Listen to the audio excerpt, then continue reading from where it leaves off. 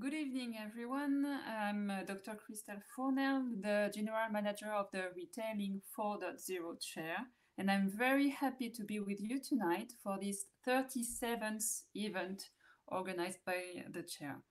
So I'm with Professor Olivier Badeau, who is a full-time professor at ESCP, but also the scientific director of the Chair. Unfortunately, Elisabeth Denner, the president of the chair, and who is partner at BearingPoint, couldn't be with us tonight. But still, it's going to be a very wonderful event. First of all, I'd like to thank all ESCP campuses and teams, especially the Italian one, but also the BearingPoint Italian team for the organization of this event. They were very involved in this organization. Before we start, let me give you a few words about the ESCP-BearingPoint Chair. It was created by Professor Olivier Badeau about 5 years ago, and the objective of this chair was to work on the future of retailing, analyze the factors of mutation, such as the digital environment, the shopper behaviors, but also the impact of these mutations on the new formats, new technologies in retail. So our objective is really to identify credible scenarios for the future of the sector, test them and evaluate them. The chair was then firstly supported by the top one French retailer, who is Edouard Leclerc. And now, since 2019, it is supported by our partner, BearingPoint, who is a very famous international consulting firm. They have a lot of experts and consultants in many countries in retail, and we thank them again for their wonderful contribution in all the activities of the chair, such as research, of course, but also activities with students in master in management, but also students in specialized masters, in PhDs, thesis, and so on. And of course, they collaborate a lot for organizing such events as tonight. Now let's talk about this topic that we are gonna have tonight. We are going to talk about the impact of COVID in retail on retail in Italy. And to address this topic, we invited wonderful speakers. We will first have Dr. Isabella Maggioni. She is a professor at ESCP. And then we will welcome Luca Mignini. He was the former Chief Operating Officer at Campbell, and he is now professor at Bocconi University in Management and Innovation.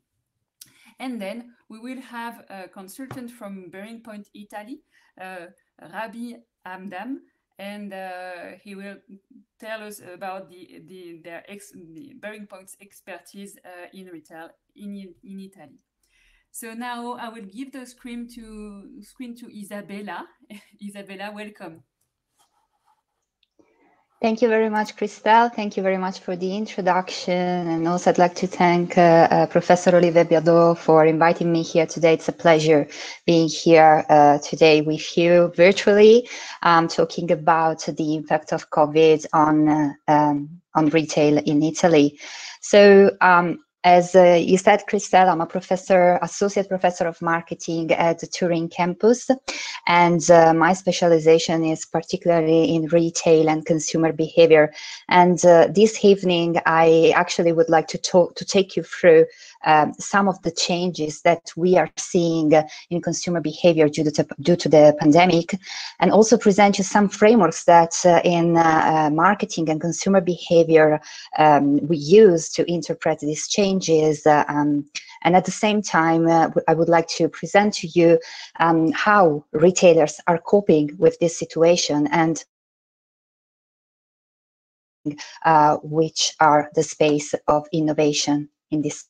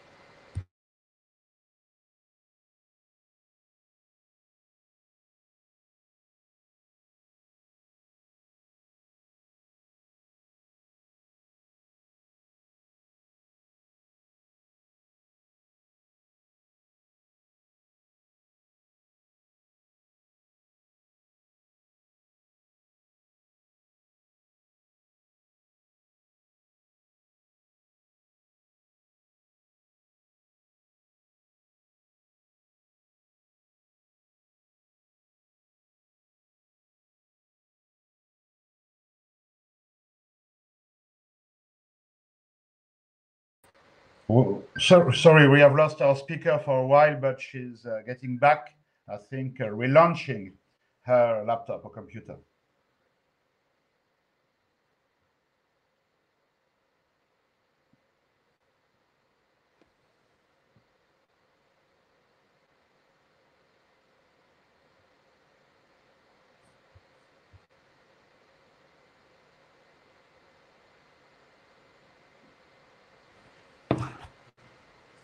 Hello, everyone. I think I'm back. I hope you can hear me now. Hello back. I'm really sorry about that. I think my internet connection dropped.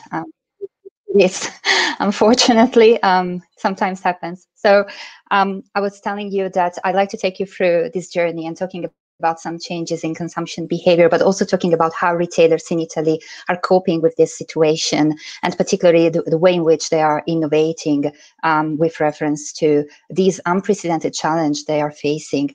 But actually, to kick off, I'd like to ask you to take a step back and think about and travel in time and think about our life pre-COVID. And by thinking about our life pre-COVID, I want to ask you a couple of questions about that. So what did you want at that time before COVID hit? What were your needs? What did you crave for? And of course, many things are popping in your head, and keep them there, because now I want you to travel back in time and bring your attention back where we are now during the COVID pandemic. And I want to ask you the same exact question. What are your needs now? What do you desire now? And at the same time, what do you crave for now? So, of course, you have several answers to this question. And if we think about these answers, we can identify different motivations driving our needs, our consumer behavior. And these motivations can be ascribed to different areas that are depicted in this framework here, which represent the different areas and the different type of motivations that drive consumer behavior. Our consumer behavior can be driven by three different major types of motivation. The first ones are related to getting results, and so these type of needs deliver functional value. Then we have enjoyment, so having fun. All the motivations and consumption of motivations in this realm are about obtaining leisure value. And in the end, we have the third realm, which is related to the ego, about feeling good with yourself, increasing your self-image, and also delivering this signaling value that can communicate your image, your self-image to the society, and also define yourself within the society. So the point I like to make here is the fact that we can easily place the different needs we were talking about at the beginning in one of these spheres or across many, more than one, so one or two. The point is that when a crisis hits, it doesn't really change the fundamental needs or consumer behavior, but what it changes is the salience of these specific needs. Some needs become more important than others. And particularly we see a shift in consumer goals, and our focus becomes more basic, and we are more focused on immediate needs and more basic needs. Another important aspect when talking about consumer behavior and the impact of consumer behavior of a crisis is the role of emotions. And here I'm presenting you a framework that maps all the different fluctuations of emotions through the different stages of a disaster or a crisis. So we can see major fluctuations across the different moments, and currently we can place ourselves around this point here, let's say the anniversary reaction points, because it's been almost, it's been a year since the pandemic hit. And the good news is that if we follow this model, the outlook looks quite positive, because our emotions are going to increase in the future. But the COVID-19 pandemic is quite particular, because it's been, it has comprised several waves. And so this circle has repeated multiple times, and we hope that now we are at the point where, with the vaccine campaign, we will really see this positive outlook panning out over the next few months. But what happens as a consequence of these major fluctuations we see in emotions? Well, at the very beginning, we saw some really irrational behavior from a consumer perspective. And this was mainly represented by the stockpiling and panic buying. And here we have a couple of examples from different areas in the world. The first picture is from Italy, in the supermarkets, the pasta shelf. And this was actually a running joke at the time, because as you can see at the top of this shelf, there is only one type of pasta that was actually left on the shelf. And the running joke was that, well, Italians don't really like penne lisce. They actually bought everything else except that specific type of pasta. But this irrational behavior was also very common on the other side of the world. And I want to bring back memories from the famous toilet paper fight in Australia, where we found people fighting over a toilet paper roll in supermarkets and stockpiling this type of product.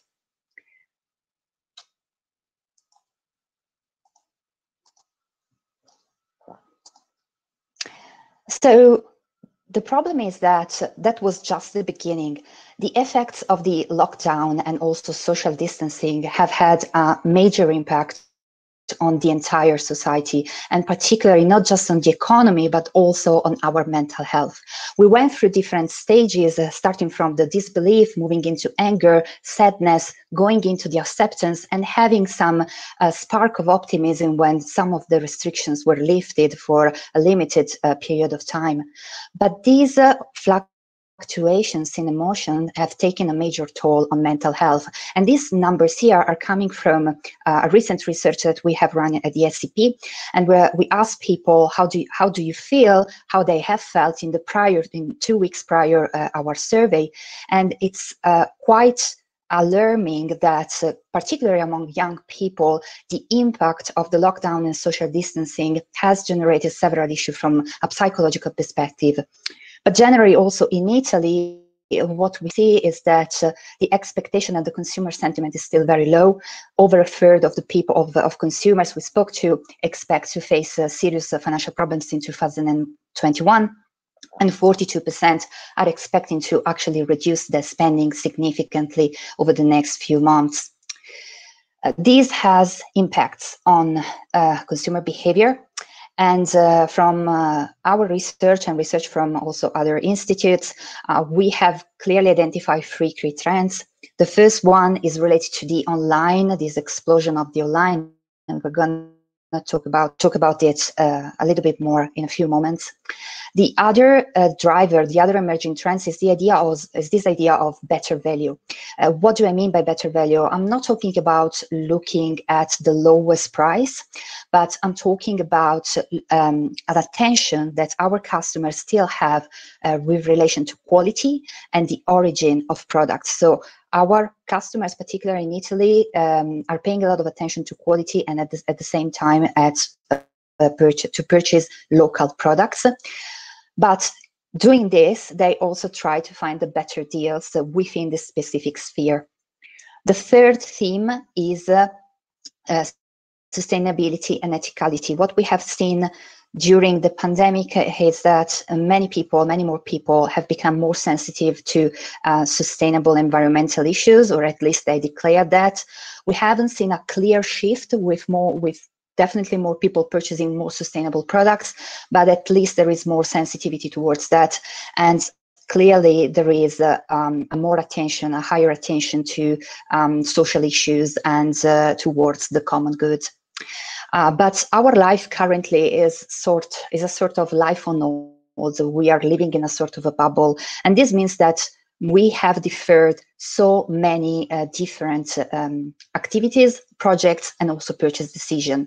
And here we have some insights into the type of product category that have been deferred the most: travel, of course, automotive, and also white goods. So if we want to bring this all together into a framework, we can say that there are 3 different stages that we've been going through during this pandemic. At the very beginning, we have seen when the pandemic hit, we saw the impact of the COVID-19, and so we observed stockpiling, low confidence, stress, anxiety, and this explosion in demand for grocery and also hygiene products.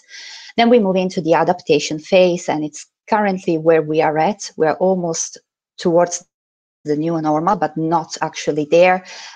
So main points here, of course, a lot of online shopping, many interaction with social media and TV, cancellation and deferral purchases, and more cooking, cleaning, and more attention to our personal health, more fitness, and focus on personal wellness. What's going to come next, or at least we expect to come, is this phase that is called the new normal, where we do expect an increase in demand for those products that whose purchase was deferred in the previous phases. A higher penetration of online is here to stay, but at the same time an increased focus on local, because we have discovered so many new shops and so many new opportunities that are very close by, and we're not going to leave them. And at the same time, an increased focus on home as a place for stability, as a reference point. So our consumer is now much more digital. I say much more digital because we've been talking about digitalization and digital consumer for over a decade now.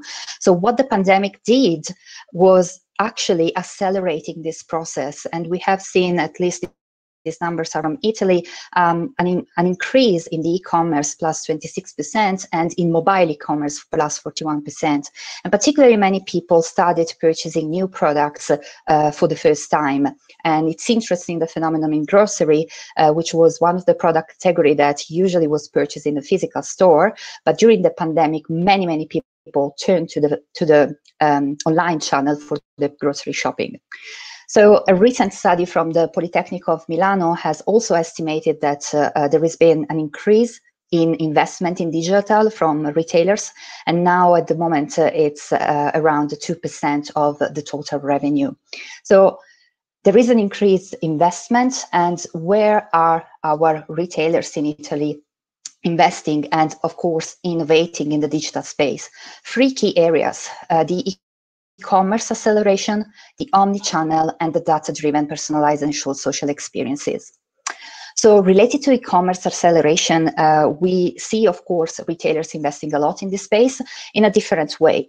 The major retailers are made significant investments in improving their supply chain and their fulfillment centers as well, and they are investing even more in their e-commerce infrastructures. And here we have some examples. For example, we do have Italy that has just relaunched and restarted their e-commerce website. L'Herbolario, which is on beauty retailer, Italian beauty retailer, they re-entered the online channel with a new website during the pandemic.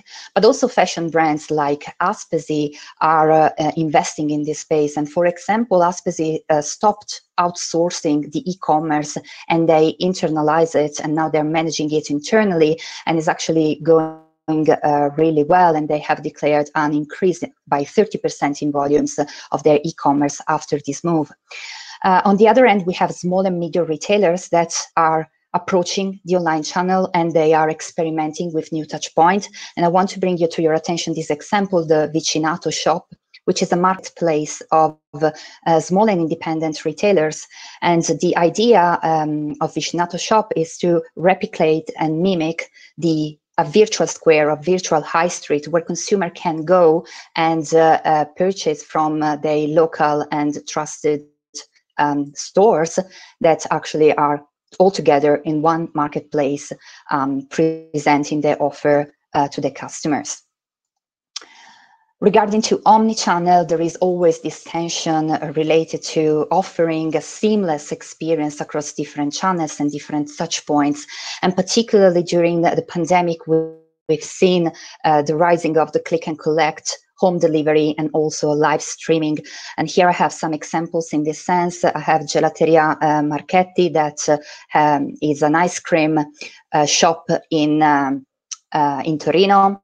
And what they did was launching this new service that is called Video Bottega. And through a video call, you can get in touch with the sales associate in store, do your purchases with them. And at the same time, you can decide either to pick up in store your shopping or have it delivered to your place. Another example in this area is Feltrinelli Bookstore. They have launched a series of online events where they are creating these exclusive events related to the purchase of specific products, and you have the opportunity to meet the authors online, virtually, or also meet different artists in the online environment. Motivi, which is a fashion retailer, is experimenting in this space with a new service that is bringing together shopping and entertainment, and it's a platform where sales associates are actually entertaining the shoppers, and at the same time they are presenting the collections and the new collection, and you have the opportunity to purchase the product through the platform while the show is on. So this is really tapping into this new trend of bringing together the entertainment space with the shopping space. But also shopping centers and specifically fashion outlets are tapping into this area. And here we have the example of Scalo Milano a Casa, which is a service that plays through WhatsApp, and you can actually interact with the stores that are within Scalo Milano outlet, which is a fashion outlet very close to Milan, and you can purchase product through WhatsApp and have your shopping still delivered at home, or you can go to Scalo Milano and pick it up. So what we can see here is that, of course, technology is everywhere, but technology is clearly an enabler of these experiences. We see an increasingly important element associated to humans. So the role of the sales associate, the role of the video call and the human touch. So we see technology enabling this type of experiences, but the key differentiator across these experiences is the human touch, the presence of the sales associate or other people interacting with the customer in real time. This takes us to, the last area of innovation that I like to talk about today, which is the data-driven, personalized, and social. So we spoke about a little bit the social and virtual selling just before with Gelateria Marchetti, and also a little bit Motivi is doing that. But there are also new companies entering this space and just offering this service to small retailer and independent retailers. And this is the case of ShopCall, for example, which is a dedicated platform for video calls and video shopping, for example. Another space is augmented reality and virtual reality. We have several brands playing into this area. One example is Gucci, that through their app, you can actually virtually try on a new pair of shoes that was launched a few months ago.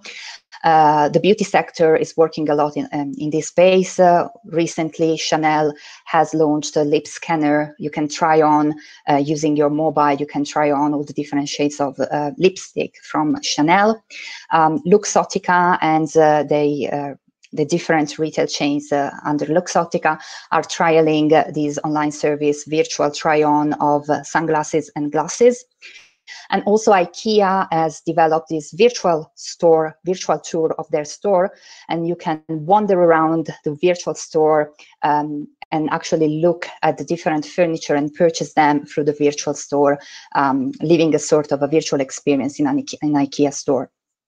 But then we see new services like the beauty video call from Sephora, where you can have dedicated and tailored support related to makeup and different products, beauty products. But also this service that was launched by Elena Miro, fashion retailer in Italy, the Shopping Smart Box, which is a service that sends to customers curated and tailored box with a selection of pieces from the latest collection. And then customers can decide if they want to keep all the items or return some of them. So this idea is actually pulling together different elements of the customer experience. So the personal selling, the tailored component and personalized component, and at the same time, the surprise elements that fits into this new service. And it's been a huge success so far. In the first month of release, more than 300 customers decided to benefit from this service and try it. So we have seen so far how Italian retailers have been innovating, and of course many of these innovations are also developing around the world. What I can say to conclude is that beside the crisis and the tough situation that retailers are facing, this need for experimenting and improving and innovating did not decrease during the pandemic. And this actually shows how resilient many retailers are. And this is particularly true, I think, for the small independent retailers that are really embracing innovation right now. And in Italy, there are so many small and independent retailers because our retailing sector is extremely fragmented. And these small retailers are really embracing innovation to fight against the consequences of the pandemic. And I'd like to close with this quote from Jeff Bezos, and it was sent to Amazon's employees very recently. And this quote tells a lot about innovation and also the need to keep innovating. And I think that innovation delivers unique value, and at the same time, it opens up new opportunities for competing, even in these hard times that we are actually living in. So with this thought, I would like to thank you, and I'm gonna leave the stage, our virtual stage, to our next speakers, Rabih, Hamdan, and also Luca Mignini. So thank you very much. Thank you, Isabella. It was a brilliant presentation. I'm sure that Olivier agrees with me, and I have particularly appreciated your relevant examples. Thank you, Christelle. So, you're welcome.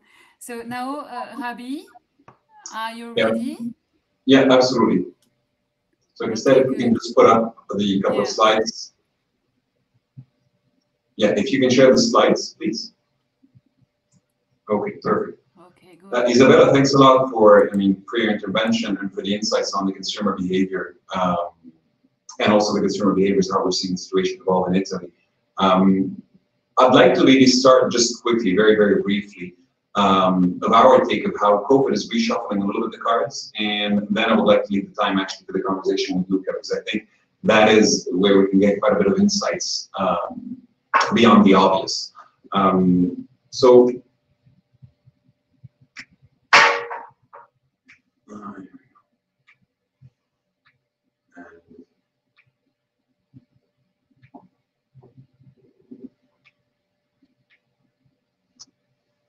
Excuse me, just 1 second.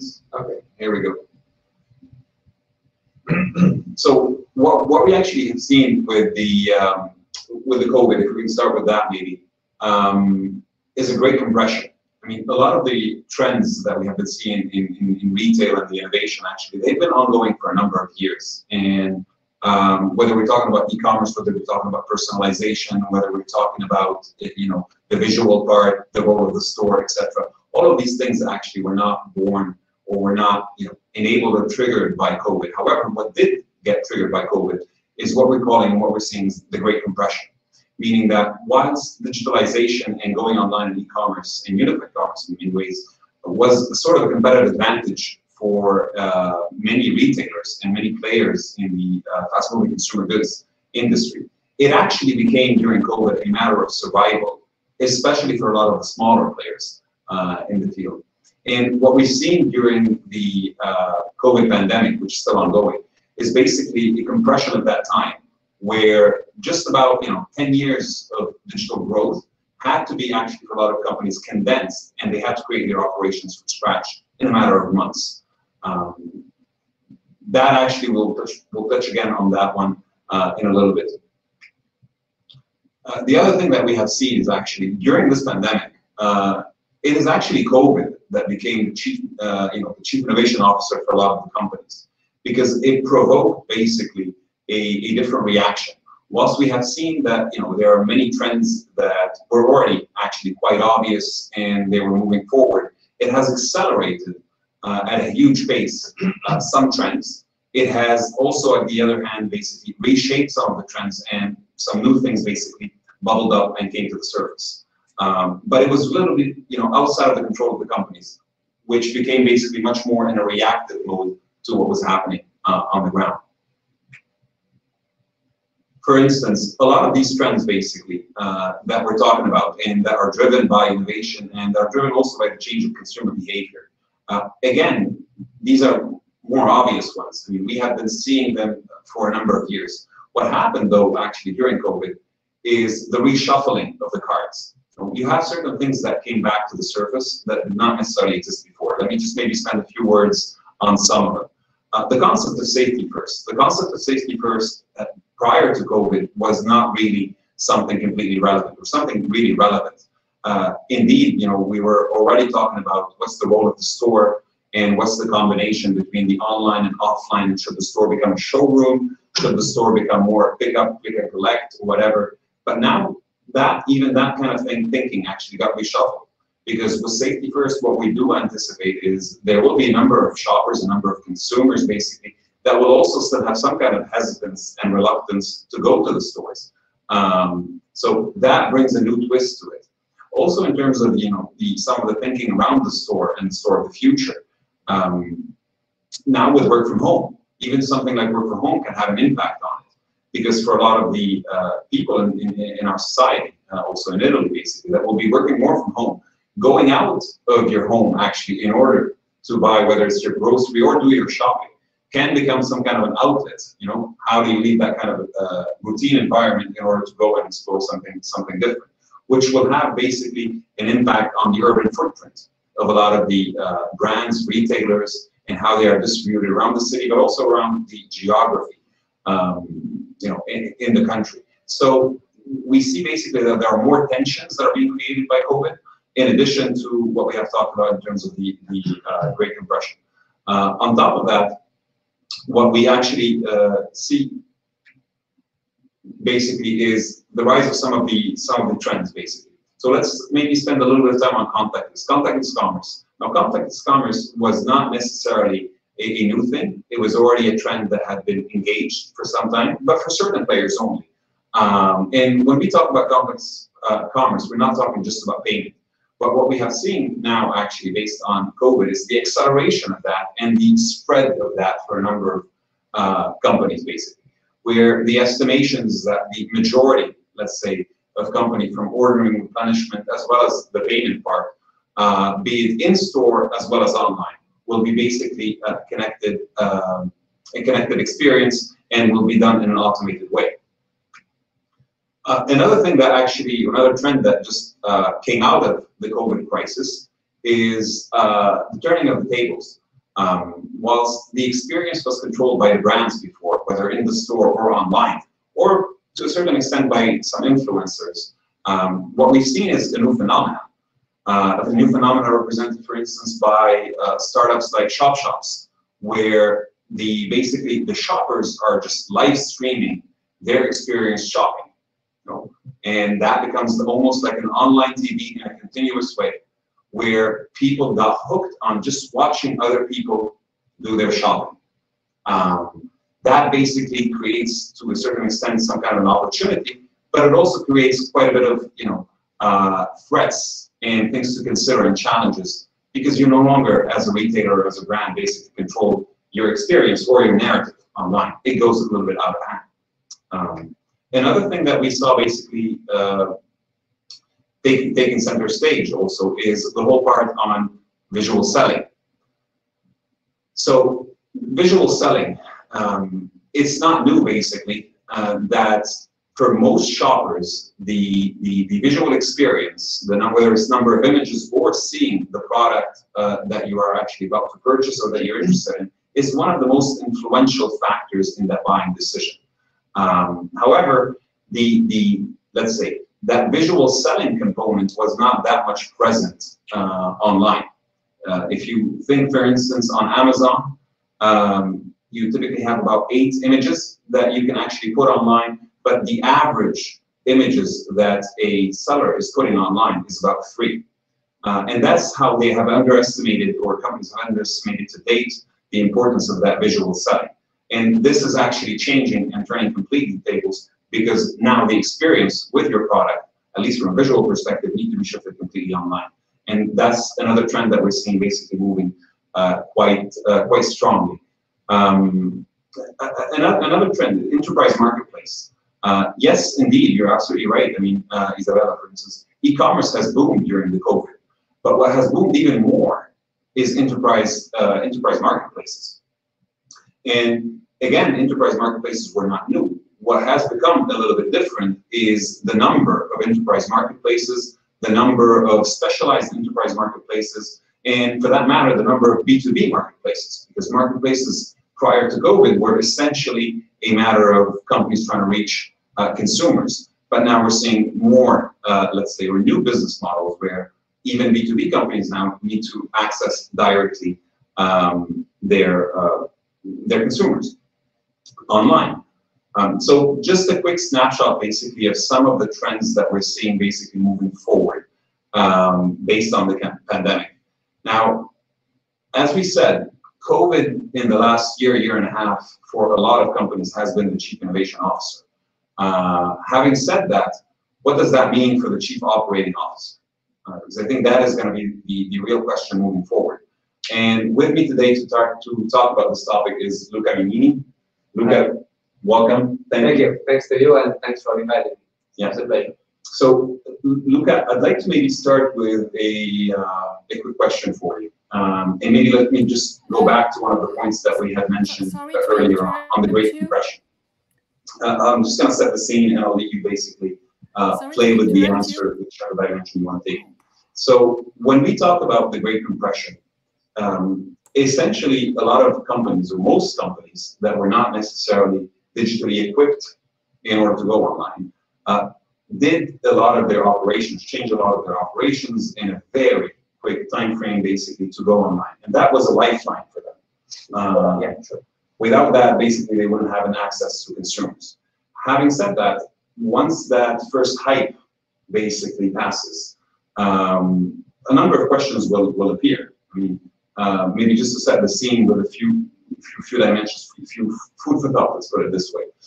When you go online, essentially, any brand, any retailer, everyone is competing with Amazon, whether you're selling your products on Amazon or not.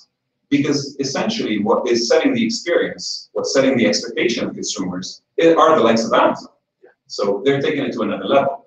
Same things, you no longer control the experience that you have. Something like post-purchases, delivery, was not necessarily something that was related to the retailer, but now it is perceived as part of the business of the retailer. If I buy something online, and if it doesn't arrive, I expect that if I call the brand that they can answer and not tell me it's DHL or Poste Italiane. So there's a number of things that come into play basically due to this Great Compression. And maybe before I pass you the ball, I just want to have a metaphor for this, more like a sports metaphor. So in basketball, you can basically get on board a star player, one star player, and with that star player, you can change the facet of your franchise. You can become a winning team. You can be quite successful. Last Dance. Yeah, exactly. Last Dance is a perfect example of that. In football, however, that's not the case. You can get a star player, but that star player is not necessarily going to change the facet of the game, because you still have to do a number of passes before you reach that goal. So essentially, in football, you're only as good as the weakest player. And I think e-commerce also is very similar. E-commerce is football in that sense. You're only as good as the weakest part of your customer experience online. Exactly. So with your experience of chief operating officer and your experience in the industry, what's your take on this great compression, and what does this mean for a lot of companies, and how should they dabble with it? Yeah, I mean, obviously, if I had a perfect answer, I'd be, probably in a 150-foot yacht right now, enjoying the sun. But first of all, I fully agree with the great compression, and this is impacting. We're talking about retailer, but this is impacting the whole system, because you have the need of survival in many cases. You got a huge elephant in the room, which is Amazon, which is setting the standard. And you have companies that, to try to survive, they kind of got to the e-commerce, but without having the right capabilities most of the time. And so the question is that, and I think we see that more and more. In the short run, somehow you have certain results which are better than nothing. So people are saying, okay, things are moving on. But the reality is that you're going to get to a certain threshold where a company will need to kind of look back and figure out how they're going to create their own system. And what does it mean? It means that, for example, when you look at retailer, if they want to compete against Amazon, at this point in time, really, they have perfect logistics. I mean, Amazon is probably the best logistics ever. They tend to push their own brands. That's their agenda. And basically, they give you a suggested list, which is this huge fight about how I get in this list to survive.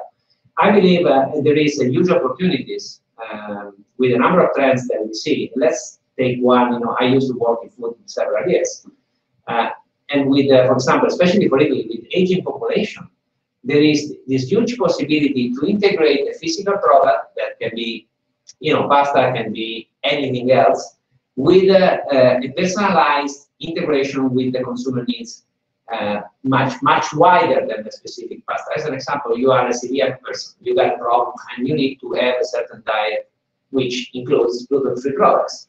So if the retailer is able to connect with consumer, being able to be the kind of expert in helping the consumer to navigate through all the huge amount of items, then I think can be a massive advantage for those people. So you're moving, I think, in terms of the gamble or the survival, more if you want to compete, successfully. Definitely, you're not going to get the scale of Amazon, even with the formation of the marketplace and everything. I mean, that's the driver of that thing. I'm going to be more on on other benefits, which are sustainability, or I know people want to state them. It's kind of different benefits, but I believe, unless you get out of I got the product tomorrow at the best possible price, and that's it. If you don't have more currency, then you're gonna get a huge struggle from many of both the suppliers and retailers. That's an interesting point, actually, that you raise,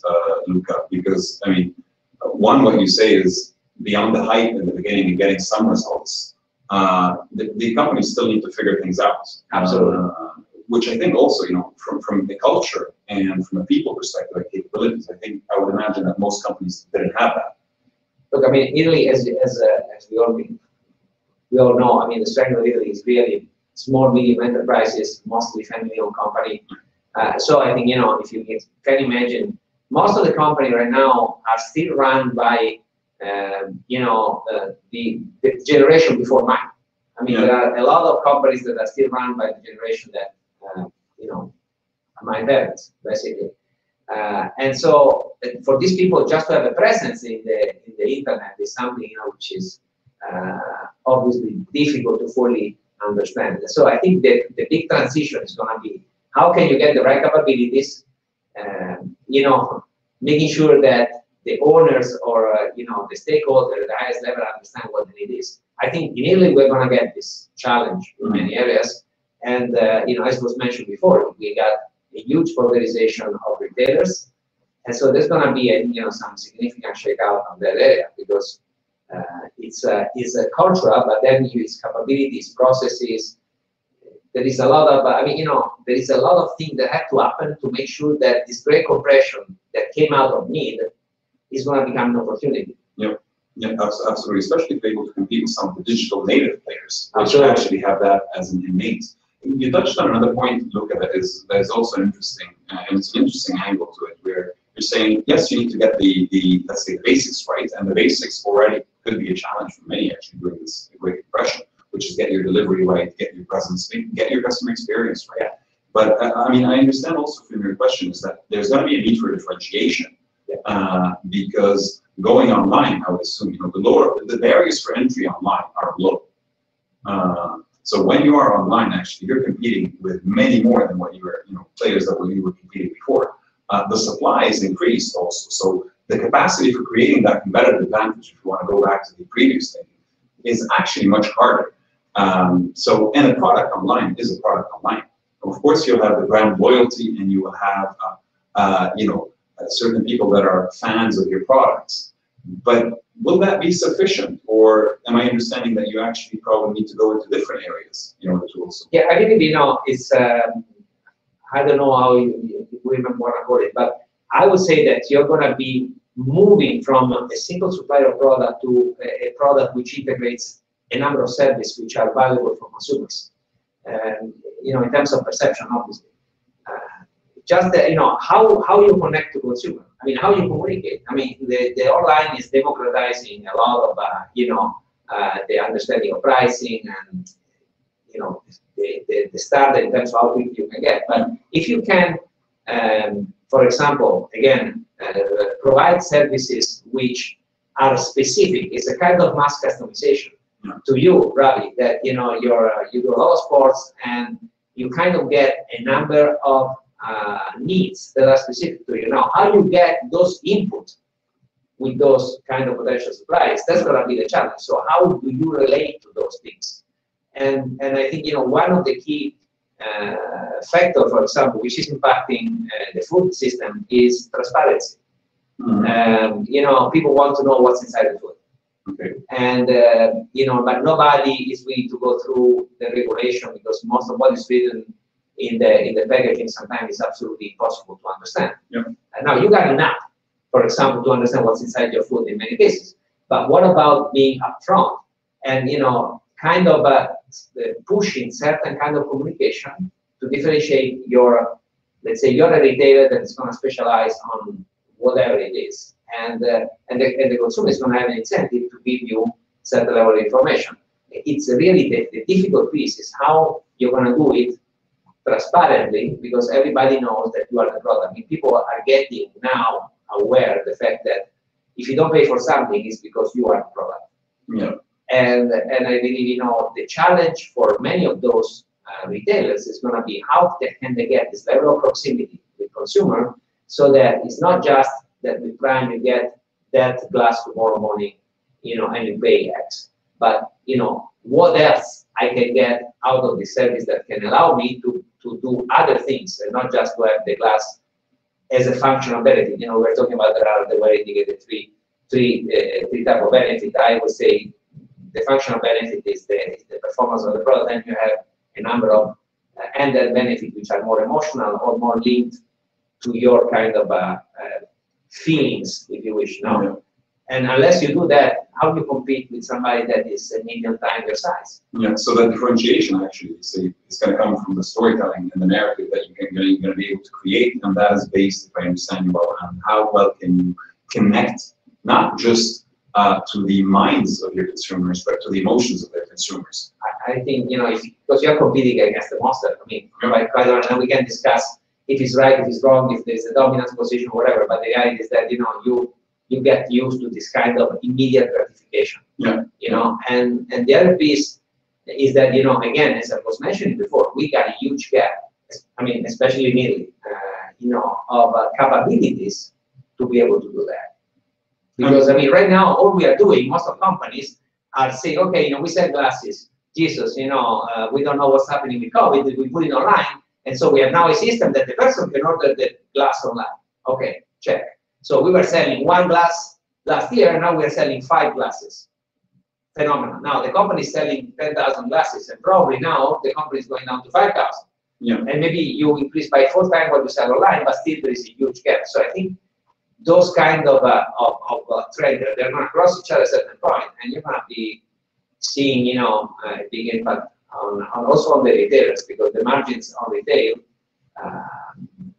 you know, are pretty low. And don't forget that Amazon is making a lot of money on with the cloud services and everything. So Amazon is not just, you know, distributing; they are providing a lot of other services where they make sense. Absolutely, and I think to your point, I mean, beyond the big players, I mean, competition online is coming from everywhere. Whether you're talking about fashion, whether you're talking about apparel, anything in fact, consumer goods basically online. So the differentiation needs to come from different places. I like also the example that you used earlier, which is a little bit how can you use your product and add a service to it in order to accomplish the job done that the consumer wants to do. So it's no longer about the functional need of the product. It's not only about that. Exactly. It's not only about that. It's how can you service the rest of the need that they want.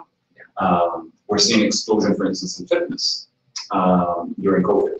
Yeah. So can that be linked to, you know, when you're buying apparel, you can get also the service around the fitness and what you can do with it and the personalization, similarly to food. But I do see, look, you know, and that's maybe is my take on Italy. Obviously, you know, Italy is one of the few countries where food has really a kind of a social, cultural, and emotional meaning. You know, different from many other markets. I mean, I've been living many years in US.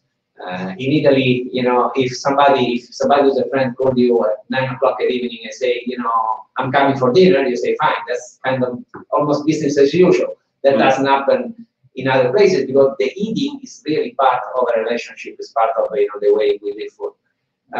So, for example, I believe Italy has a huge opportunity in terms of pushing this marketplace, you know, putting together the store that you know, where you have an emotional connection, because then you have a significant higher level of currency, you know, that this place can leverage. And I think, you know, that to me is one of the key differentiation factor that in this place, which is very narrow, very long, and very poorly, you know, organized, unfortunately, that we can have, you know, certain specific opportunity, because normally in many other markets that's not so strong. You might have it maybe in France in certain area, or maybe in certain area of China, where you have the community is much bigger in terms of connection.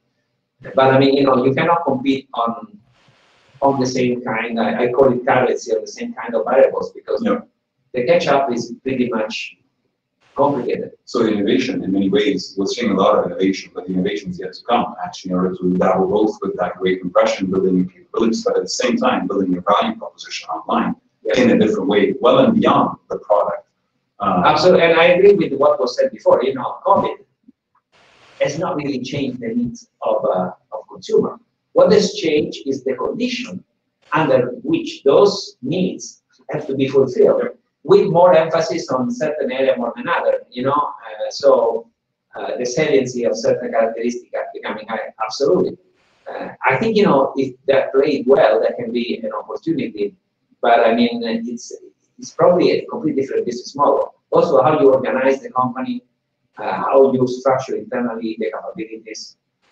And to do that, I think, you know, the new generation has to take, if you wish, you know, a higher level of power inside the organization. I think that's let's call it the brutal truth. It's not brutal, but it's just a matter of reality. You got people that are, you know, I teach at Bocconi, where, you know, it's fun for me because I get to teach to people that are 21, 22, are fully digital, and it's kind of reverse mentoring sometimes. It's absolutely fascinating.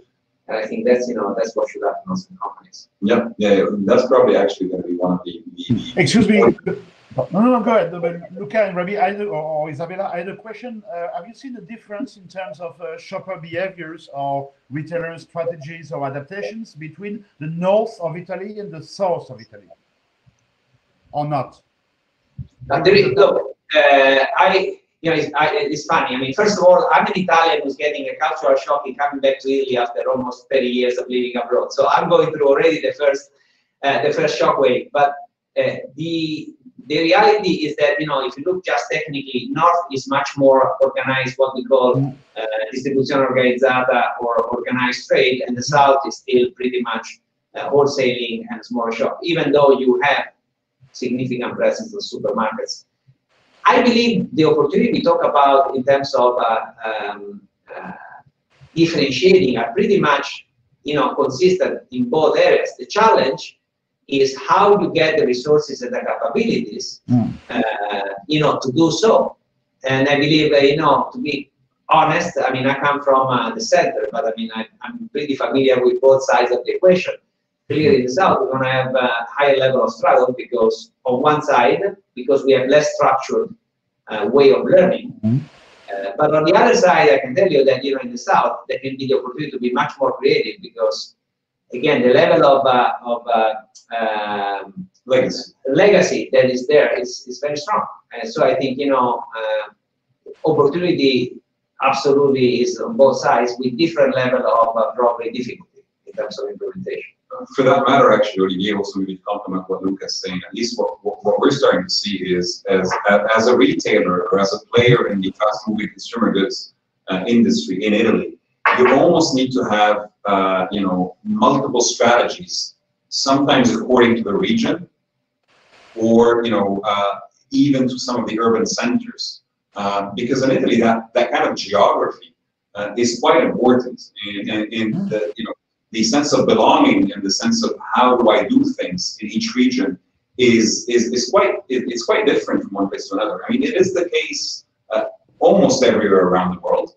However, it's particularly present in Italy, which adds another dimension. What's striking here is that, you know, if you take US, obviously, you understand that California is not the same thing than Wyoming. But the size and the distance is massive. In Italy, you may have big changes in 50 kilometers, you know, this distance. So it's kind of it's like a patchwork. Italy really is an amazing patchwork of things. But I mean, at the end of the day, you know, what I was trying to say poorly is that you need to figure out different ways than price and distribution time to be able to survive if you want to have a connection. Because at the end of the day, you know, the brand value to me is the value of the long-term relationship that the brand is able to build with the consumers. Being those, the final consumer, being those, if it's B2B with your, you know, the company you're selling, but it's that long-term relationship that needs to be kept alive through innovation, renovation, and through, you know, adding relevant benefit, through coming with a disruptive product. You know, the disruptive product cannot be always the solution because, I mean, you know, most of the time you don't need that. Maybe you need to make sure that people understand different way of using certain things, for example, or potential benefit they were not aware of. So, you know, I think that's a possibility. And I have another question about the geographic dimension. In France, we discovered that during the pandemic, the demand for short channels and local products was increased. And I guess that in Italy, it was already important in terms of what we call the industrial districts and so on, local products or channels. Has it increased as well or during the pandemic or not? Yeah, look, I don't have the data, but let me tell you something. As an example, you know, as you know, COVID, one of the key requirements is about distancing, right? You have to be distant from other people because that. Now, you have area in Italy where distancing is impossible. So, as an example, the area of Naples, area of Palermo, where basically people are kept shopping in the same shop because they, you know, this is basically inside the house. They go downstairs and maybe they live, you know, there are 3 families living in the same place.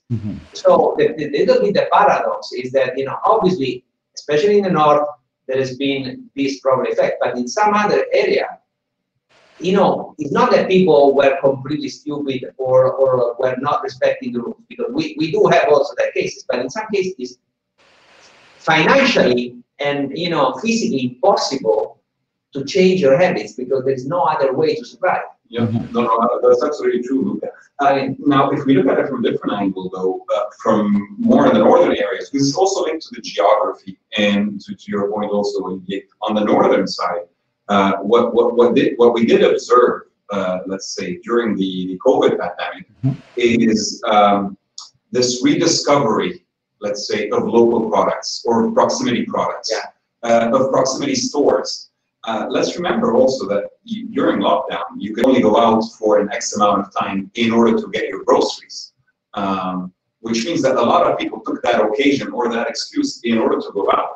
So people rediscovered the local butcher, they discovered the local fruit and vegetables, or and I think that reconnected a lot of the consumers to a lot of the proximity stores, but also to the local produce and the local producers. And I think that will continue. And to your point, well, I mean, we don't have an answer for that, but we believe even the rise of the enterprise marketplace, let's take that as an example, is going to actually try to continue this trend. Because once you start having even, your local, let's say, proximity stores, your local produce on an enterprise marketplace, where the payment is seamless, the delivery is seamless, and you can almost get that supermarket experience, but you're getting it from, just your mom's and pop's shop. That is going to be actually a completely different phenomenon that will reshuffle the cards. It will even reshuffle the cards, potentially for some of the big retail chains. Why would I go to Carrefour if I can actually get the local produce, probably at a similar price, but directly from my proximity stores? So it always have a different, facets of that, and it's going to be fascinating to see how this is gonna evolve.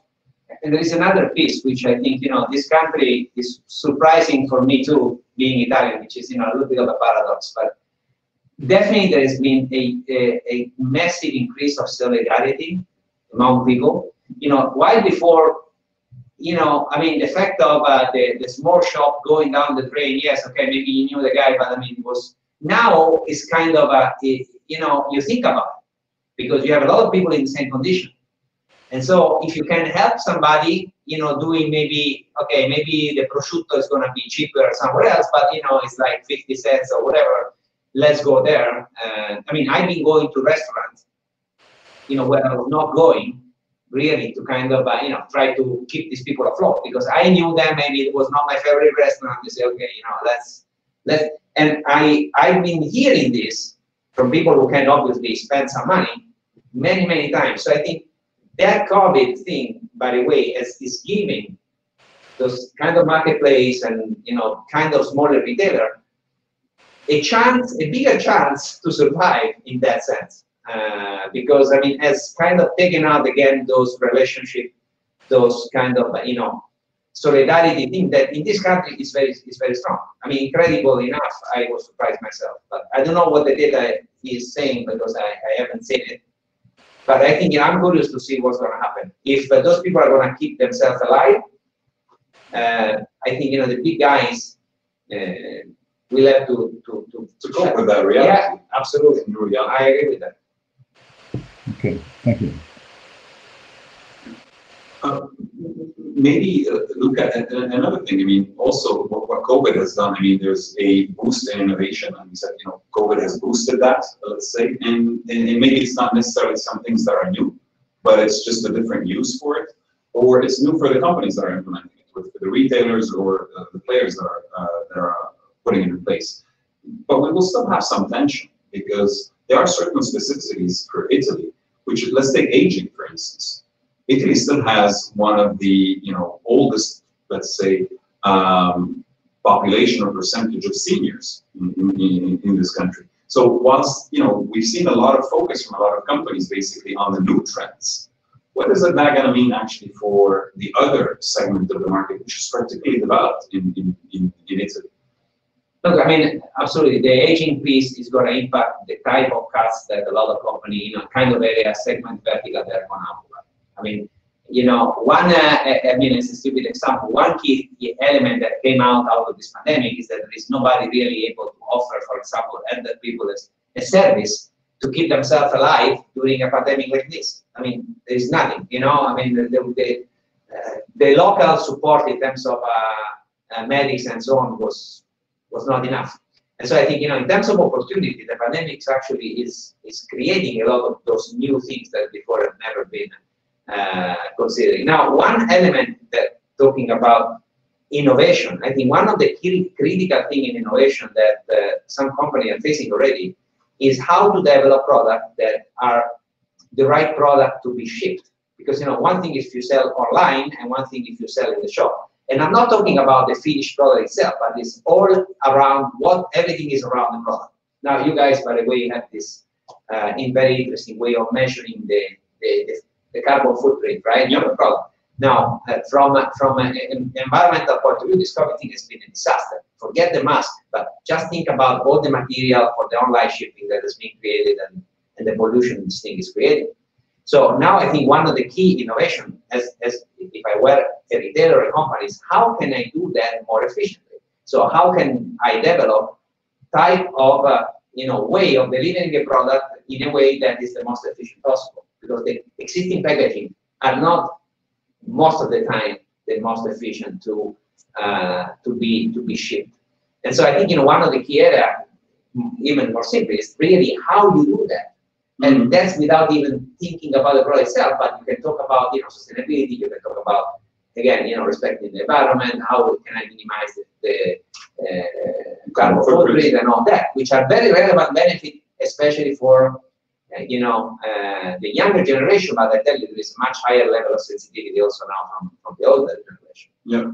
So, it's to me, it's difficult to say, this thing is going to work, this thing is not going to work. But I believe, the business model, how you organize the company, how you're going to deliver this online, because, okay, the fact that it's growing, fine. I think everybody understands that. The question is, how can a company that was used to have 99.9% of the business through brick and mortar now be able to provide a relevant, experience on a situation where probably now it's going to be 50-50. I think 95% of the company won't be able to make it, quite honestly. Yeah. And retailers on the other side is how they're going to be able to completely differentiate themselves. I think it's going to be another challenge there too. I think those marketplace platform, I think, are very, very important. I think if there is somebody who's going to develop an architecture, can be a very interesting business idea to be replicated around. Yeah. But that doesn't impact the category per se. It's more about the operational model. We're talking about how you're going to run the company, because okay, COVID is the chief innovation officer, but then you have to make it sustainable. Yeah. And so operations are going to be, very, very relevant. And I think in terms of workload, it's going to be much bigger, the focus on this area right now than innovation per se. Yeah. Because most of those things right now are not going to be sustainable. Yeah.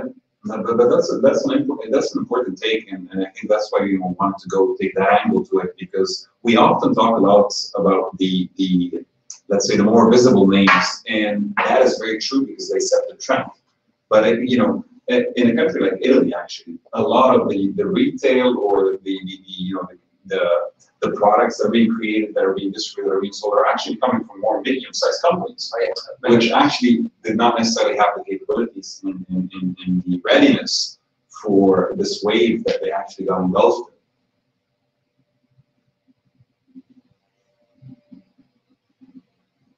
Okay. I wonder actually if we have any questions from the audience. Thank you so much. Very, very interesting. Isabella, do you want to interact with this second contribution by Luca and Rabih? Yes, thank you. Thank you very much, Luca. Oh, sorry, there is a weird echo again. So thank you very much, Luca and Rabih. Yes, I wanted to touch on what you were talking about related to the fact that people are actually rediscovering neighborhoods in Italy, and some interesting data in this sense are talking about the fact some of the formats, particularly in grocery retail, the bigger formats, are actually decreasing importantly in terms of market share, and the pandemic, for example, for hypermarkets has actually let's say speed up this process, and see hypermarkets, for example, really suffering, while at the same time, this becomes a huge opportunity for small retailers, as you were saying earlier on. Other than that, really interesting interactions and really good points. And I was wondering if we have other questions from the audience, and if Olivier or Christelle, do you have?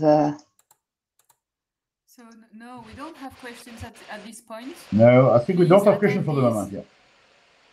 Yeah, if you want to ask question, don't hesitate. You can ask your question on the chat that you have on the platform.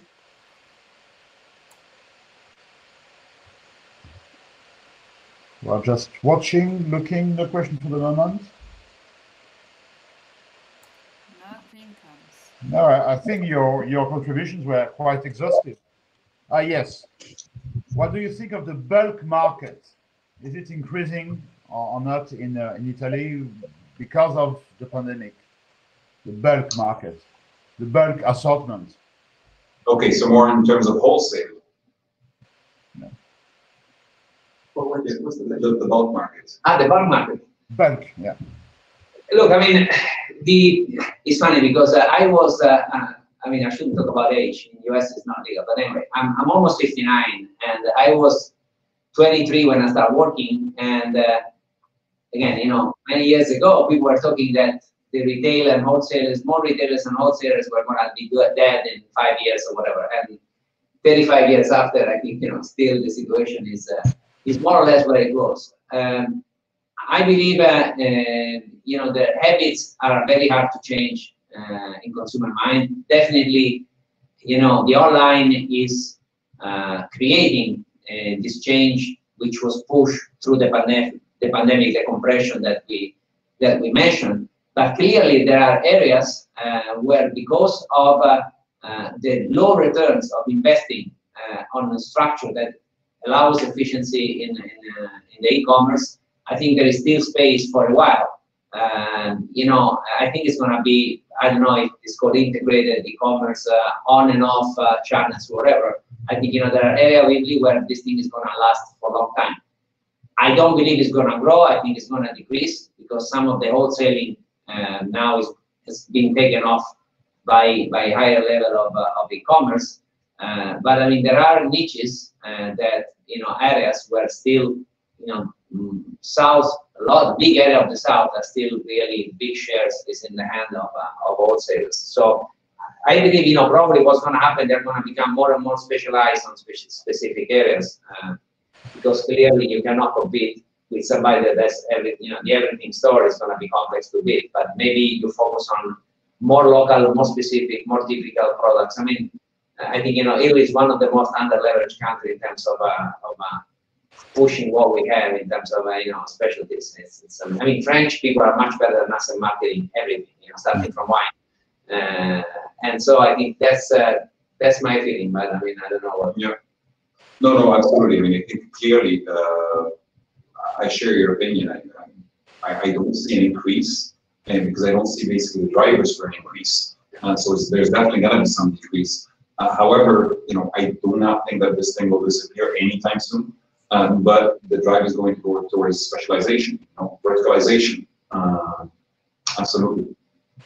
There is another question which is not specifically retailing oriented, but Sergio asked if the real estate market in big cities like Milan or big Turin in Italy is suffering because of the pandemic. That's an interesting question, actually. That's quite an interesting question. In Italy, you have to consider it under several angles, which are not just driven by the pandemic. For instance, if you look at places like Milan, so the real estate market actually is kind of booming, you know, and it has been booming all along.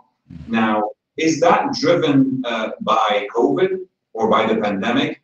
Difficult to say. However, you have other things basically that the governments have been taking in order to incentivize, for instance, expats to come back. You know, there is a massive shift basically of Italian expats coming back from the UK, coming back, for instance, to Italy. One of the main hubs will be a place like Milan. and the kind of incentives basically that are put by the governments. And we're talking about 50 to 70% less taxes for 5 to 10 years. But they are conditioned. They're conditioned also on the real estate market, meaning if you buy, you can get that. So actually, you have a maybe indirect effects of the COVID, which governments are trying to bring back basically direct investments into the country that are pushing real estate. Now, is that going to be pushed in a consistent way across the country? Probably not. Yeah. But and also, you know, there is a difference, I think, between residential and commercial. Correct. You know, and I think I think both of us we just bought a flat, by the way, because of that. You know, mostly because of that situation, because basically you have procrastination of 5 additional year of tax credit. But the reality is that, you know, if you look at retailers, for example, and you go in the center of Milan, you see many empty places. And if you go to, I live in the center of Rome. I have a house in the center of Rome. I mean, you have full streets that were, you know, buzzing with shops that now are shut down. What's going to happen there? I don't know, because the reality is that from a normal retailing point of view, it's going to be very hard, because apparently they didn't lower the rent overall. In the office, what's going to happen? Are they going to keep the same price, or are they you know, maybe it's going to be an hybrid? I don't believe in working from home. I think working from home can be used in certain cases, but I mean, you know, it's very hard to have a setup of a team, you know, working, you know, without even getting to know each other. The learning is going to be much slower. I mean, I'm not a big believer of remote working. You don't think it's going to be a boom after the pandemic because of the experience during? Look, I mean, you know, it depends from where you start. I mean, if you take Milan, the prices were pretty high already. So the question is, it's going to be higher, lower? I don't know. I do believe there's going to be a certain return to normality. Even Google is asking now to people, say, look, you know, you have to come back to the office, which is, you know, I think is a big thing to see. You know, I think the big impact is going to be on a lower income. This pandemic has generated many new poor, you know, and basically has been crushing the middle class. So those people are the ones that are impacting, you know, the middle lower end tier of real estate. Commercially, honestly, and from office point of view, I have no clue what's going to happen. Because there's a lot of space. There are a lot of banks, by the way, that have a lot of estates. What they're going to do with this thing, I have no clue. Unless somebody comes up with some brilliant idea of how to utilize those spaces, I don't know. But I think, Olivier, to your point and to Sergio's question, I mean, you know, we try to answer it probably, or give some kind of an answer. But I think what we learned from this pandemic is that the make or break for a lot of companies is really going to be by exploring the beyond the obvious. You know, yes, there are trends, yes, there are innovations, but there are a lot more question marks than answers at this point in time. And it's going to require, you know, a certain phase of trying to understand what is beyond the obvious, what is beyond the first answers, and try to play. And you know, and it's going to be a matter of who can experiment and who can, you know, challenge the traditional thinking and the conventional thinking more in order to be able to capture the opportunities or fend off the threats. And what about real estate for the retailing sector? Do you think that because of the pandemic, the leasing costs are going to decrease, mainly in big cities, where everywhere in the UK, in France, in Italy, they are very expensive? The commercial centers are basically, you know, well, I don't want to say dying, but I mean, commercial centers are for sure hit very severely.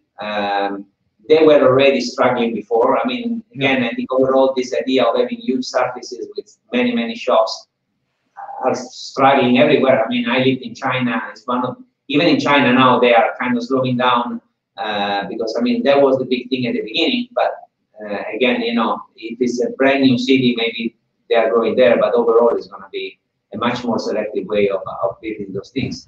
I mean, again, the question is, if you are going to transform the shop into a more experience-based type of situation, I think, you know, luxury, probably they wanna keep some of those flagship stores because that's part of the overall equation of the experience, the shopping experience, the personalized experience you had. But for a regular shop, I think it's going to be, in some cases, some location that, where they want to communicate some brand equity, some kind of connectivity with customer, but with the cost they have, it's very hard to imagine that's going to be a boom in that area. Yeah, and maybe, Luca and Olivier, just to maybe give a different perspective on this.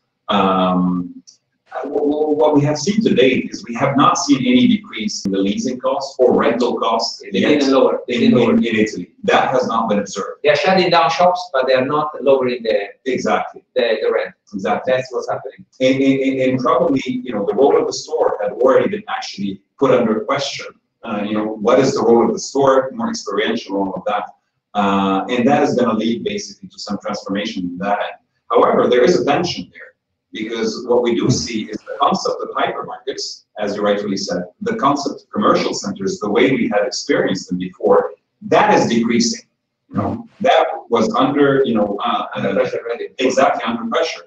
But that might actually create a need for some of the smaller real estate in those names to create that proximity stores. Let's remember, I think, whilst at some point in time we went towards a centralization of commerce stores. Exactly. It's always a pendulum.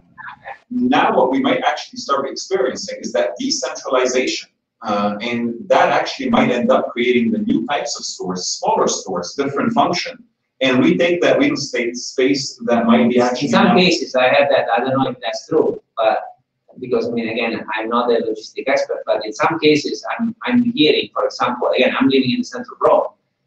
And there is a kind of rumor that in a building very close to us, where they're shutting down a whole bunch of stores, there's going to be an Amazon warehouse. Now, I don't know if that's true or not, but probably for certain high-value items, the fact to have a centralized location is going to be. They know better than me how to calculate the cost, but apparently it looks like that to have real estate well located in terms of warehousing or storing or whatever, it's another potential item, impacting. But at this point in time, landowners are just saying we don't lower the rent, and you see also in Milan, some central location, in the Quadrilatero, with closed shop, which.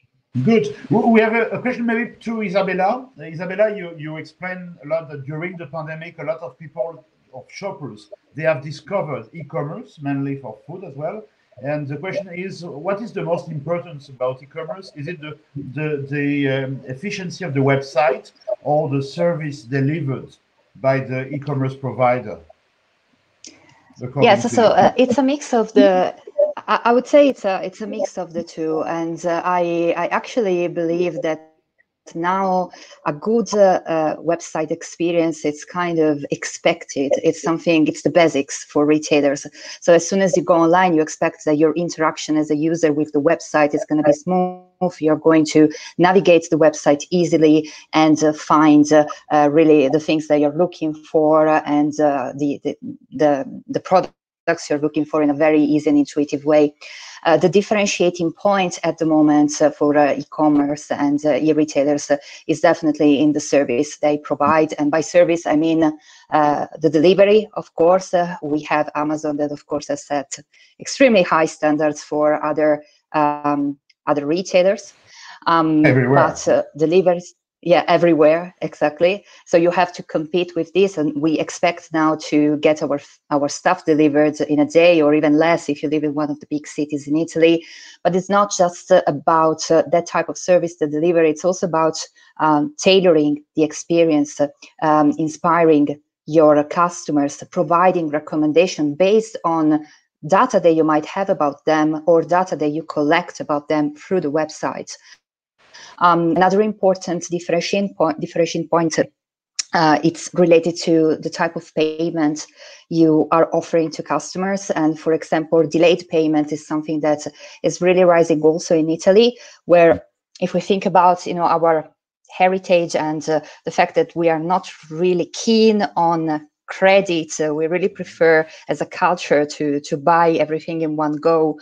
This is an interesting shift, and services like, for example, Afterpay and services like that allow you to get your payments through different installments are actually rising also in Italy and emerging there.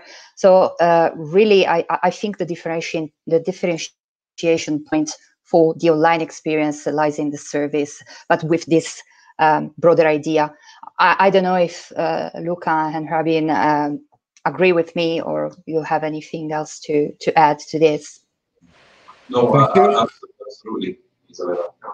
What is the market share of Amazon in Italy for the whole retailing sector? In France, it's very low. It's 1.5%.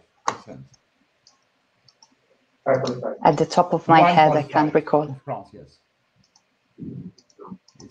Look, I don't have to tell Italy because I just came back, so I have no idea how big it is, and I haven't seen any data on that. But also because, again, if you measure before and you measure after the pandemic, don't forget that, you know, we just get out of the lockdown, and again, so I think it's going to take, you know, this year to understand where we are. Yeah, I think, Olivier, the one thing, you know, what we try to keep in mind also for our customers when we talk about a player like Amazon and market share is Amazon is not, I mean, it's a retailer of everything.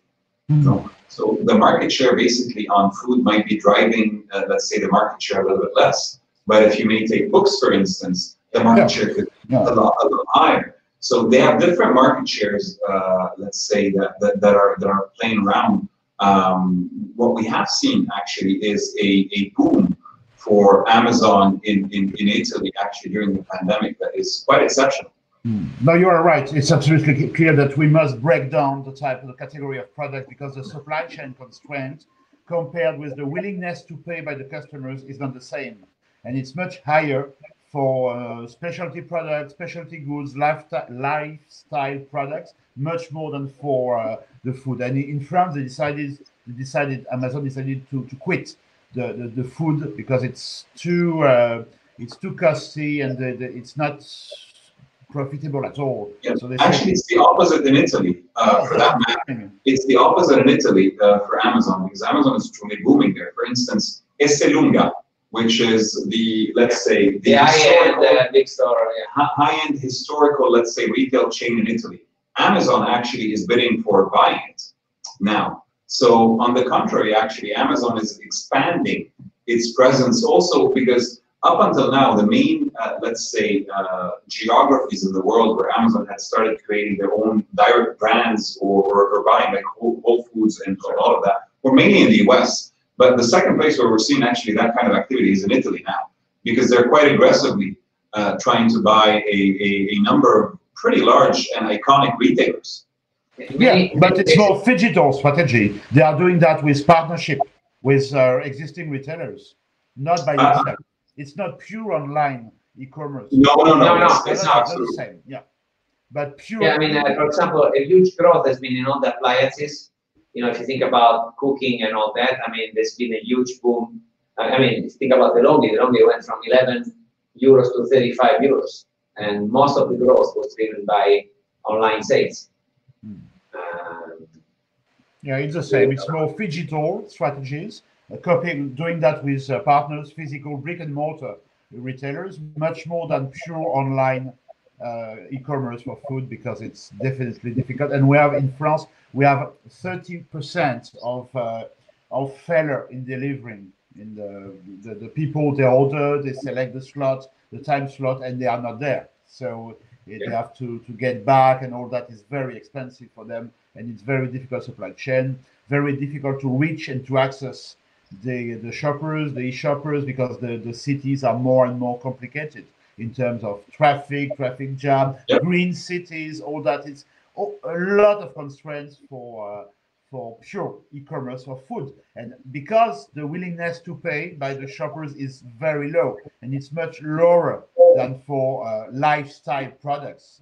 So the optimum is very difficult to reach.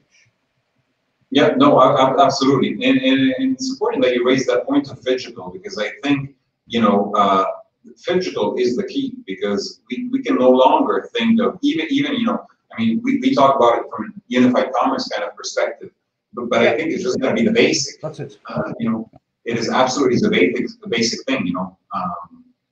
I think we don't have any additional questions, so I think it's time to acknowledge and thank you so much, dear colleagues, Isabella, Luca, Rabih, for your contributions. It was very interesting, and we are delighted and honored to have 1 month out of two, each 2 months contribution for the other campuses of the school. But at the same time, we are delighted to receive a colleague from the Bocconi school. I've been working a lot with Professor Bernard Kova, who is a very famous professor at the Bocconi University. So thank you very much for coming. And the next meeting will be from Paris this time. So it's going to be in June the 3rd. I think it's a Thursday. And by the way, the topic will be supply chain and urban supply chain and unified commerce. And we're there you go. There you go. That's it. Yeah. Retailing is very, of course, it's very consumer oriented. It's a lot of experience and shopping experience, but mostly it's economics and logistics. And I think it's what we've seen during the pandemic, and I guess in Italy as well. So we've seen an increase of demand for e-commerce because of the lockdown, because of all the issues with the brick and mortar stores. But it's not because the demand is increasing that maybe it will be more profitable in the future. So the supply chain issues and profitability of the supply chain for low cost and discount product remains a key issue, and we try to address that during this next breakfast. It's going to be an e-breakfast, June the 3rd. Thank you so much to the participants, the attendees, to the speakers, and see you next time. And thank you very much. Thank you very much. Have a great evening. Thank you very much. Have a good evening, everyone. Thank you to the Turin campus and to BearingPoint Italian teams. Bye-bye. Good evening, everyone. Bye-bye. Bye. Bye. Thank you.